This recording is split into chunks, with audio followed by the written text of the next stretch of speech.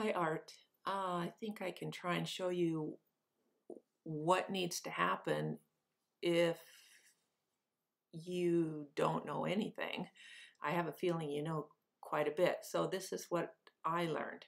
You'd be in the library module in Lightroom, go down to export like you would normally do. And then when you get into export, you see up here at the top, it says email, export it to email, hard drive, or whatever. Normally I just use hard drive because I put it on my desktop. But if you want to email it, you would choose email. And then if you wanted to rename it, you would put whatever name you want to call it. And then you would go down here and you would put the size.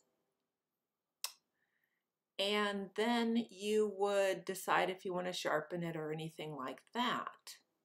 Well, when you get to this point, it says email. Well, you go ahead and say export. And then it wants to know, well, where do you want it to go? So if we put my email address,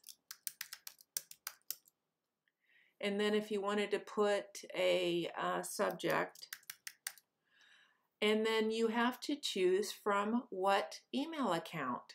Well, I don't have an email account associated. And if you say add an email account, then you need to have this information, which I think if you get to this part, you would have to get some help for that or know what goes there. But once you figure on what you're going to add, you would just add it and you would call it something that you wanted it to be.